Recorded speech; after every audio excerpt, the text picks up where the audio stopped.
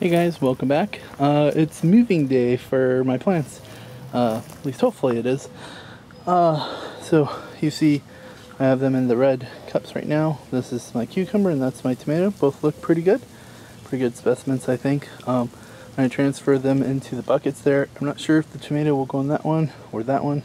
And the cucumber, I'm not sure which way I'm going to go with those and everything.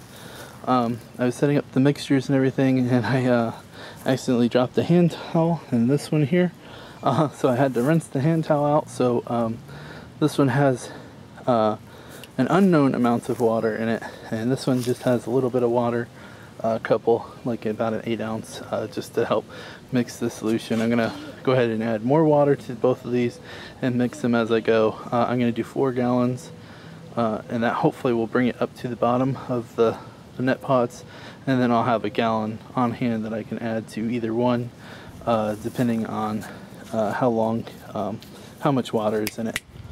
So that's it for now. I'll just go and I'll try to bring you guys back as I'm going through the process. Thanks.